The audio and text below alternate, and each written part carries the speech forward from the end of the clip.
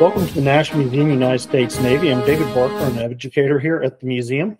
James L. Nelson, known as Jim, he is from Maine.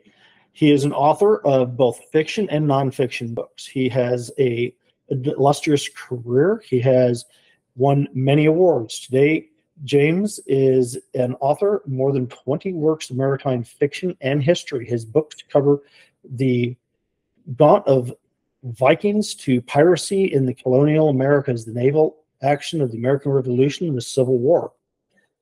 This gentleman has given us great books. Jim, thank you very much for joining us. But please tell us about your book. Okay. All right, here we go. Well, thanks so much for that that introduction. It's always a pleasure to talk to this audience, virtually or in person. In person is always nice, but this works as well. I'm going to talk about my book, George Washington's Secret Navy, and George Washington's introduction to naval affairs at the very beginning of the war. Now, one of the issues that you run into when you're writing history, because history is so interconnected, there's always a question of what becomes part of the book, what doesn't become part of the book. How do you isolate the particular story that you're going to tell?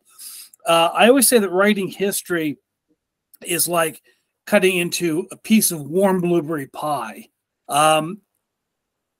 Because you're never quite sure. You cut the pie, you try to make it nice and neat, but geez, some of the innards slide in and out. You're not sure, is this my pie? Is this part of my pie? History is the same thing. You're never quite sure what goes into the story and what doesn't. So I tried to sort of isolate this to look at Washington's early days as a commander and his introduction, as I said, to naval affairs.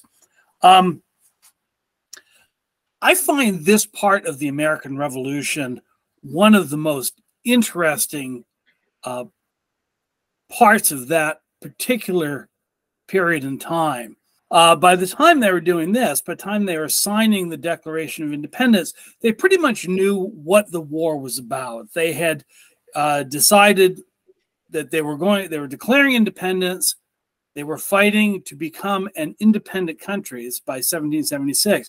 In 1775, it wasn't nearly that clear. People weren't at all in agreement as to what the war was about. So when you had this Concord and Lexington, it was a really an ad hoc affair. It was there was nothing planned about it. No one had decided that we were going to have a battle this day. The British went and marched out in the countryside as they had done regularly. Thomas Gage in Boston would send his troops marching around the country, in part to get the colonists used to the idea of redcoats marching. So this one day they finally decide that they're going to go to Concord and Lexington and try to capture leaders of the revolution and the supplies that were there. And this war breaks out. And again, nobody had planned this. There was no thought that had gone into it. It was an almost entirely spontaneous affair. And suddenly, from this tension that you had, you suddenly have a shooting war, and you have this massive army that materializes there outside of Boston. A 15,000-man army that suddenly springs up out of nowhere. And again, with no sort of planning or anything like that.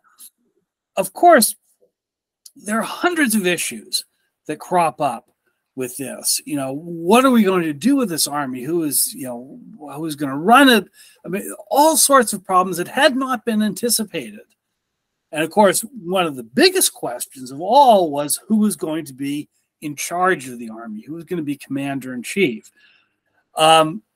Nowadays, most Americans will say, well, of course, it's George Washington. Who else could possibly be in command of the army?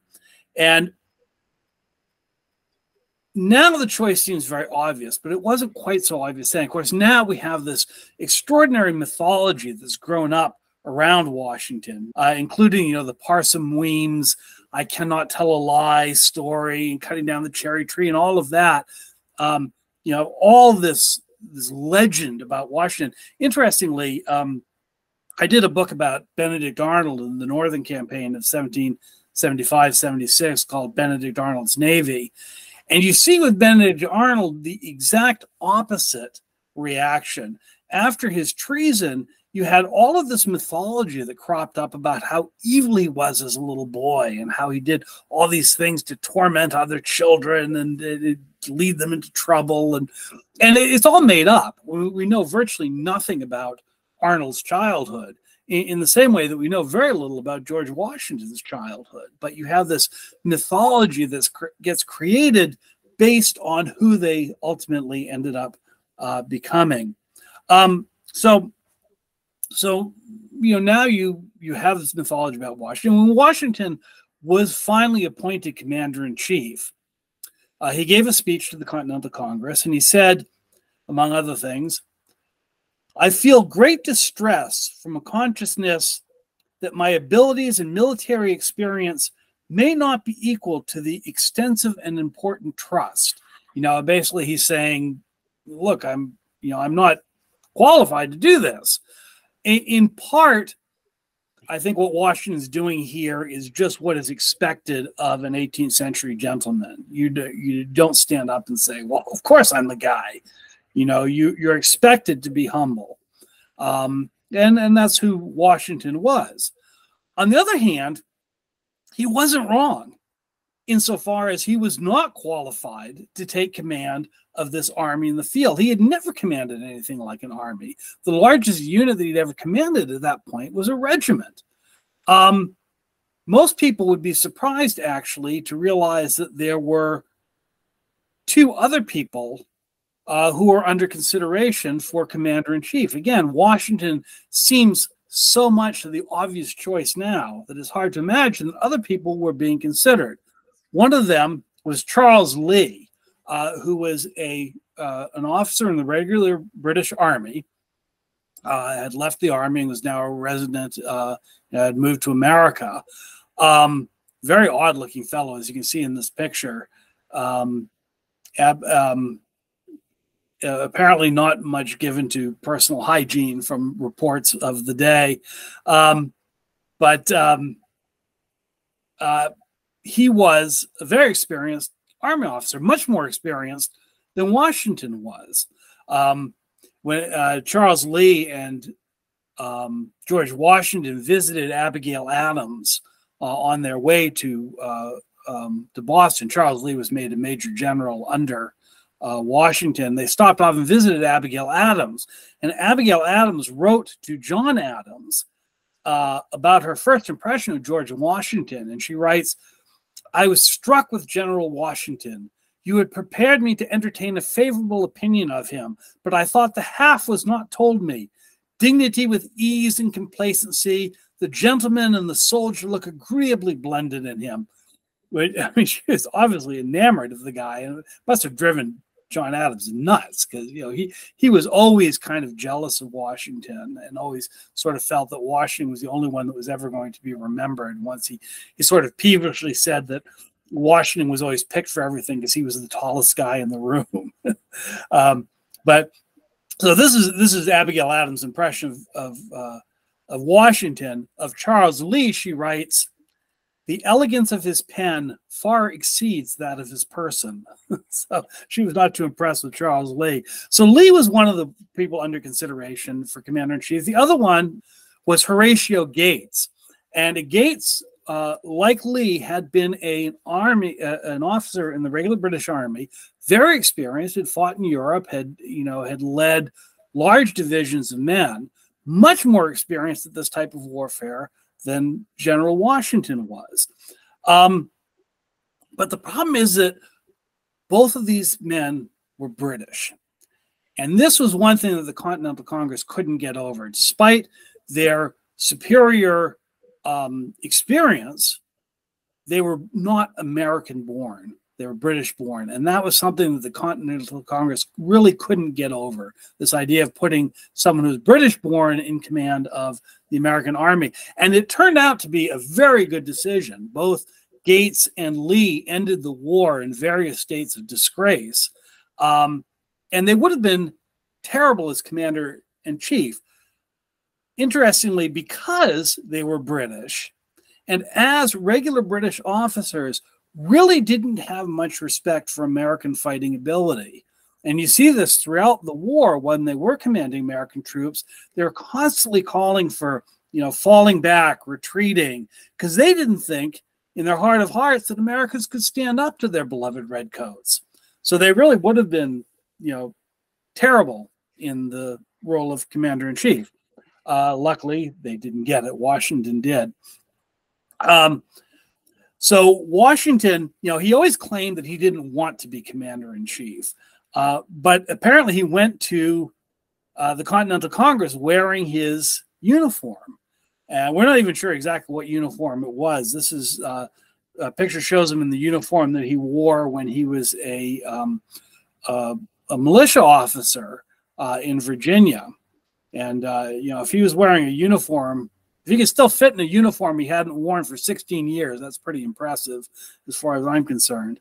But I always felt that Washington was probably sincere in that he did not want to be commander-in-chief. And the only thing more awful to him would be someone else being commander-in-chief.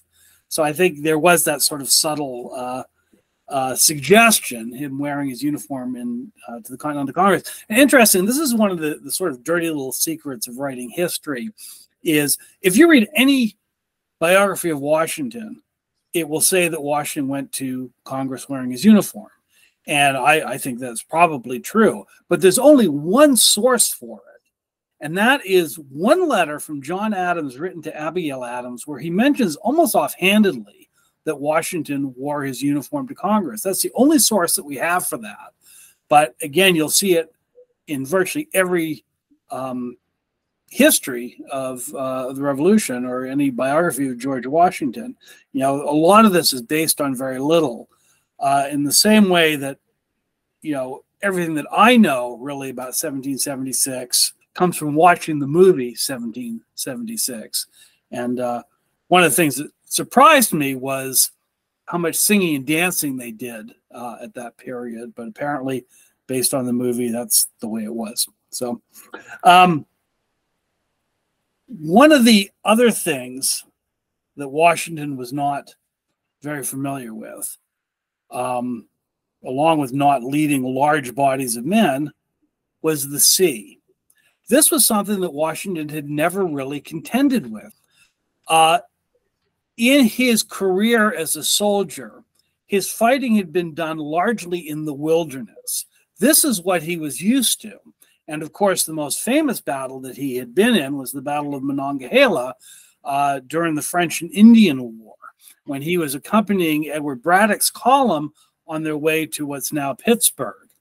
And Washington, as an experienced woodland fighter, kept advising Braddock, this is a really bad idea, marching through the woods with this, enormous train of artillery and all the supplies and everything. You're really asking for it. And that's exactly what happened. Braddock's column was attacked by the French and Indians, ambushed, and the British redcoats did what redcoats were trained to do, which was to stand in line with their muskets and, the sign that says "shoot me" written across their chest, and they were shot.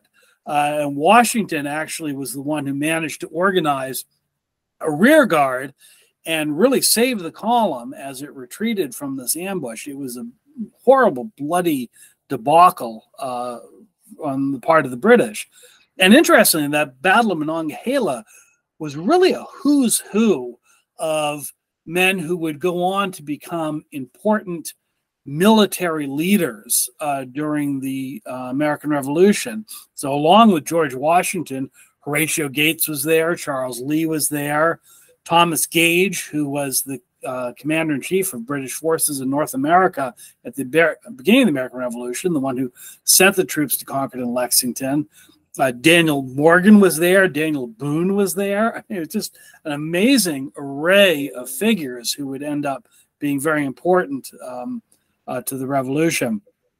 So anyway, Washington shows up in Boston. to take command of this 15,000 man mob. You could hardly call it an army at this point.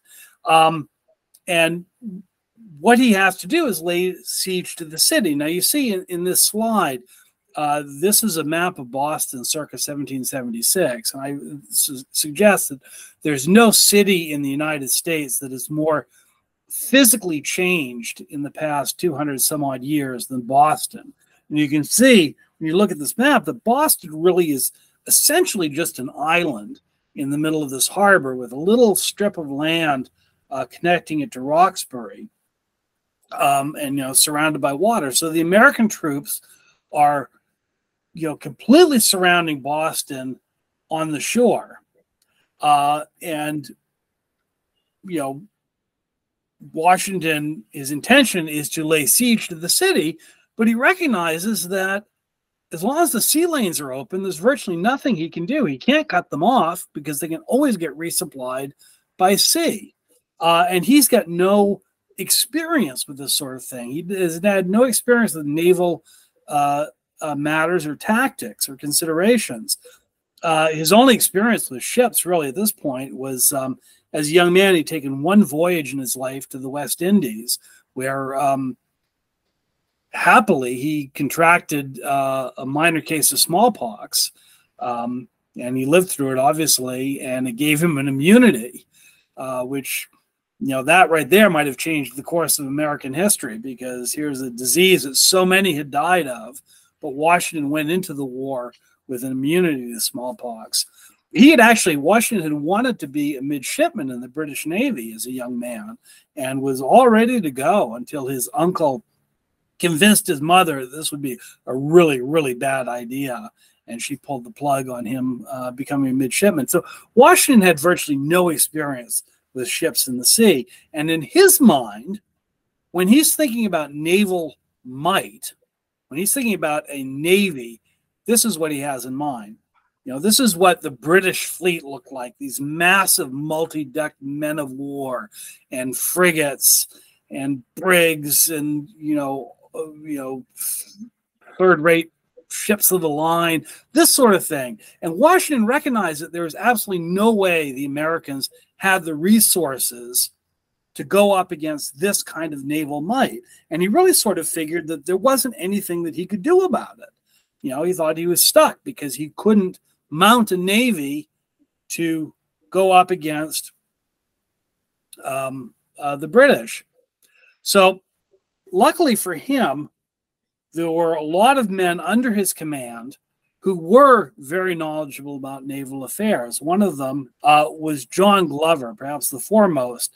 Glover was part of what they call the codfish aristocracy from Marblehead, Massachusetts. He'd made a fortune in the cod industry, with a bunch of fishing vessels that he owned and sent out. He was now in command of the 14th Marblehead Militia.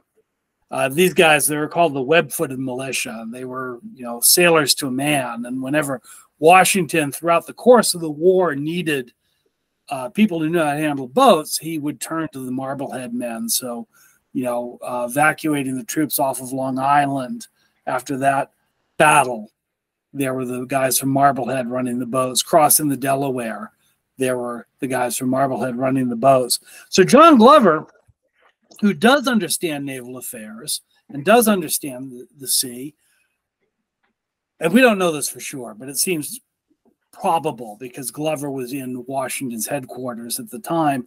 It's probable that Glover was the one who went to Washington and said, look, you don't need big ships of the line. You don't need frigates and all that sort of thing. What we're trying to do is capture unarmed merchant ships.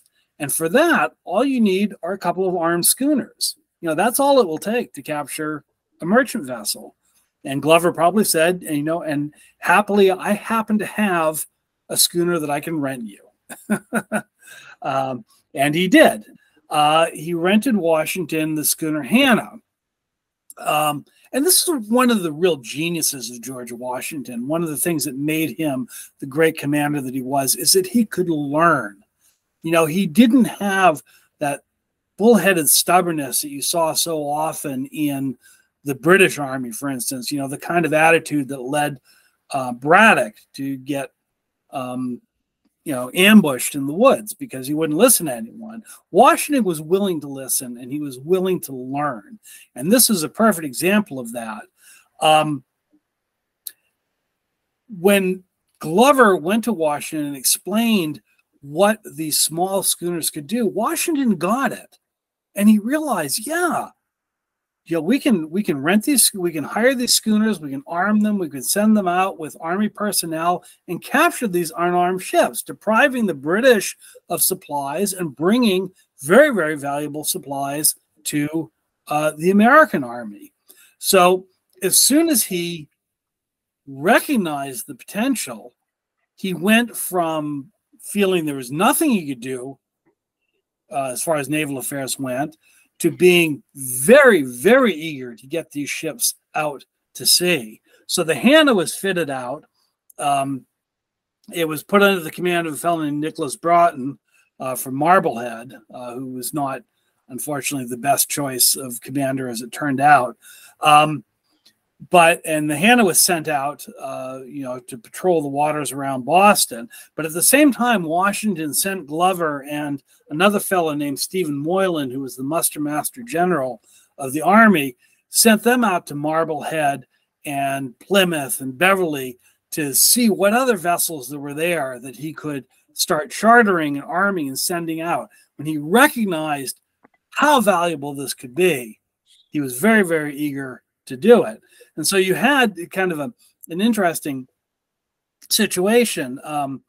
Most of the captains and crew were from Marblehead, and a lot of the vessels that were chartered out of Marblehead. So you see, here's, you know, the Marblehead with their sign, birthplace of the American Navy. But the problem is that if for folks who are familiar with the geography of Massachusetts, Marblehead is a very exposed harbor. It's not very safe. It's really open to attack by the British Navy. So they took the ships and they moved them to Beverly, which was much more difficult to access and much more protected from the British Navy. So you see here's Beverly with their sign claiming to be the birthplace of the American Navy. So the two of them have been, you know, sort of fighting about this for, well over 200 years. In fact, here's another one. This is Whitehall in New York, which also claims to be the birthplace of the American Navy.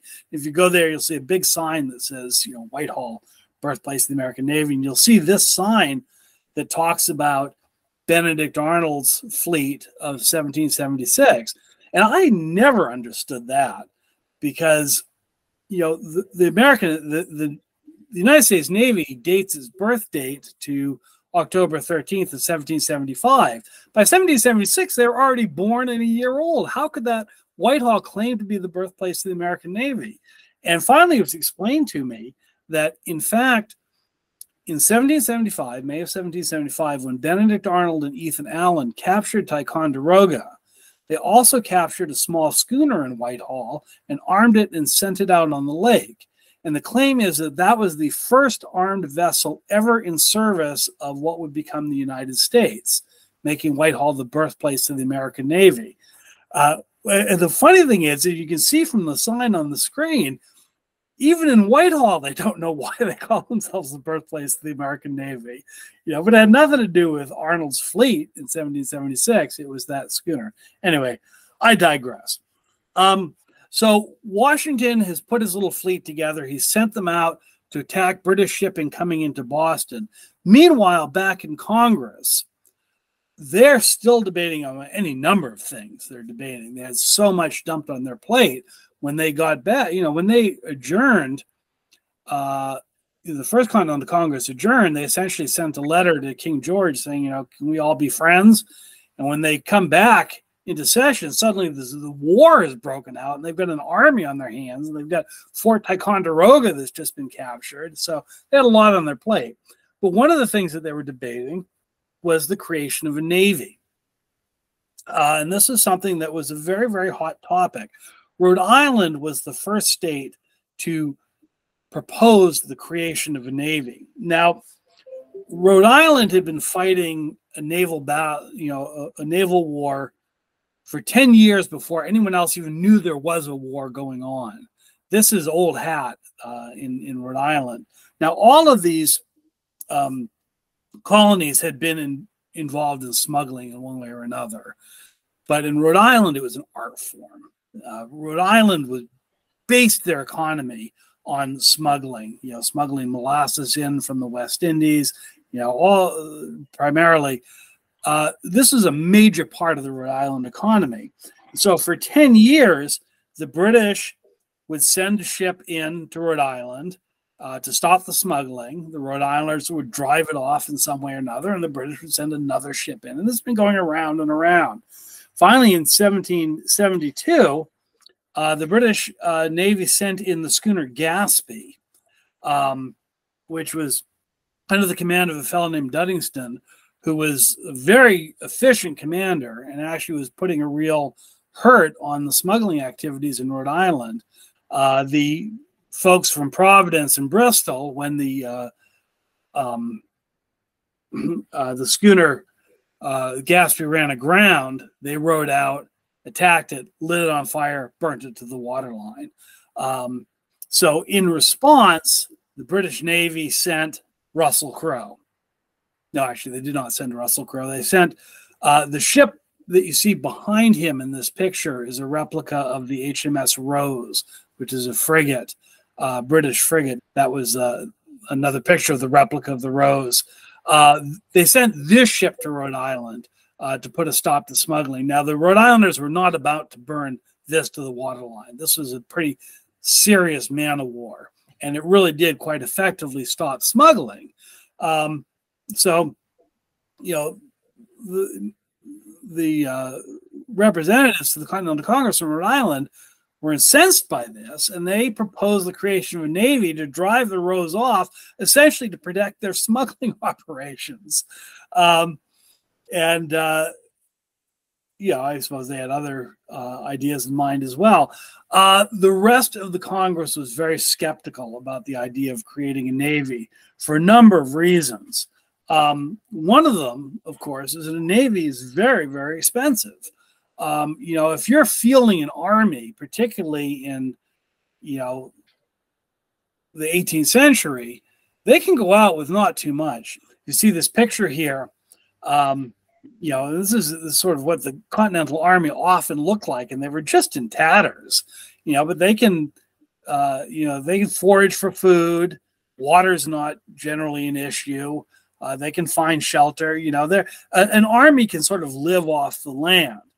A ship can't do that. A ship pretty much has to have everything on board before it sails. It's got to have the food, the water, firewood. It's got to have, the weapons, the gunpowder, the ammunition. All of this has got to be on board, the spare sails. It's a very, very expensive proposition. You can see here, just how complicated a ship is. It's the most complicated thing, built by man, really, at that time. So it was a very, very expensive thing to send a ship to sea. So that was one of the things that the Continental Congress was not interested in. Some people argued that the system of prize money, by which when a naval vessel captured another ship, everyone on the crew got a cut of the take, basically, is sort of an incentive that was used in every navy in the world at the time. Some people felt that the system of prize money was going to destroy the morals of the sailors. But sailors have never, ever really sort of been known as the most upstanding of citizens. So probably that wasn't really much of an argument. A lot of opposition to the Navy came from the Southern colonies, because the Southern colonies recognized that they were going to be bearing, their portion of the expense, but this Navy was going to be built by Northerners, and it was going to be commanded and crewed by Northerners, and it was mostly going to be protecting Northern interests. So they weren't all that interested. There were a few exceptions. William Henry Lee of Virginia was a big supporter of the Navy, as was Christopher Gadsden of South Carolina was also a major supporter of the Navy. He created the Gadsden flag, the now famous Gadsden flag, and he created that as naval ensign. So he was a big supporter of the Navy as well. But most of the southern colonies were very much opposed to the creation of a Navy. But there was another reason that the Congress wasn't interested in creating a Navy in 1775, and it was a little more subtle than that. Creating a Navy is really a tacit admission that independence is the goal here. There had always been a militia. See, here's the militia in Jamestown. Every community had a militia for self-protection. And a lot of the colonies actually even had small navies for self-protection. They were essentially a seaborne version of the militia. You can see here is a replica of the Providence, which was a vessel that was in the Rhode Island Navy before it became part of the Continental Navy. Again, it was a defensive weapon, just like the militia was.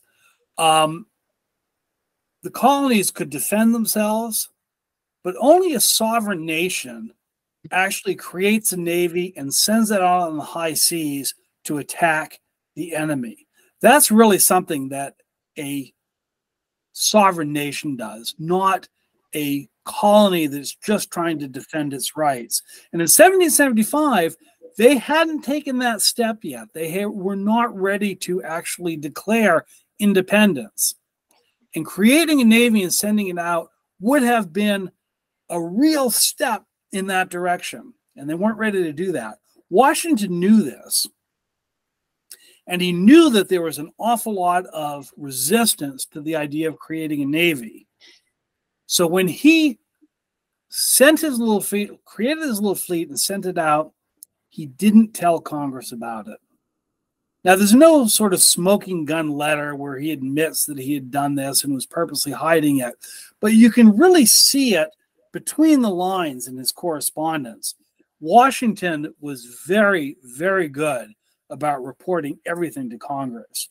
And when you look at the reports that he submitted, I mean, they went on for pages and pages and pages. And he would, report even the minutest details, disciplinary actions against, men that he had taken. Every little thing gets reported to Congress, but he never mentions the ships that he had armed and sent out on the high seas. And this goes on for months, where he's actively arming ships and sending them out and not mentioning it at all to Congress. So, one of the questions is, did Washington actually have the authority to do this? Was he exceeding his own authority by creating this navy? Still a point that could be debated. In Washington's instructions from the Continental Congress, the Congress wisely understood that they couldn't micromanage everything, which is very unusual for Congress to have that realization. But they said to Washington, as part of his instructions, whereas all particulars cannot be foreseen, nor positive instructions for such emergencies so beforehand given, but that many things must be left to your prudent and discreet management as occurrences may arise upon the place or from time to time fall out, you are therefore, upon such accidents or any occasion that may happen, to use your best circumspection. Basically, they're telling Washington, look, when stuff comes up that we haven't specifically told you about, use your best judgment. And that really is what Washington does. Washington sort of relies on that clause in his instructions to take money from his war chest and use it to send these ships out on the high seas. And he continued to do that, and he continued to not tell Congress about what he was doing until finally, after a number of months, his fleet was becoming so successful and taking in so many prizes that Washington couldn't handle them anymore. I mean, he basically needed Congress to step in and create a court of admiralty that could adjudicate these prizes and decide which were legitimate and which weren't. He basically became a victim of his own success, where he had to admit what he was doing. Now, one of the things about Washington, he was a very lucky guy. And you see this throughout his career, throughout his life. And this is another perfect example of that. About the time, the fall of 1775, when Washington is recognizing that he's going to have to tell Congress what he's doing, Congress got report of two ships, two brigs from England bound to Quebec, loaded with military supplies. And this was a real valuable prize. These were exactly, the kind of military stores that the Continental Army was desperate for.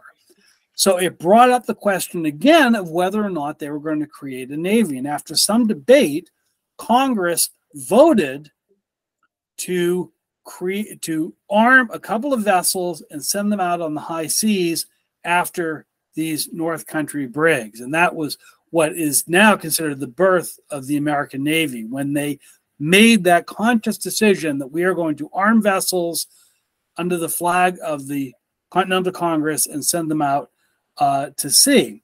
And they wrote to Washington and they said, we would like you to arm some vessels and send them out after these ships. Washington had just written to Congress telling them what he had done, that he had been arming vessels all along. Their letters literally crossed in the mail. So by the time Washington is ready to fess up to what he had done, Congress already decided that that was what they wanted to do. So Washington ends up looking like the most, prescient possible commander-in-chief, a very lucky man.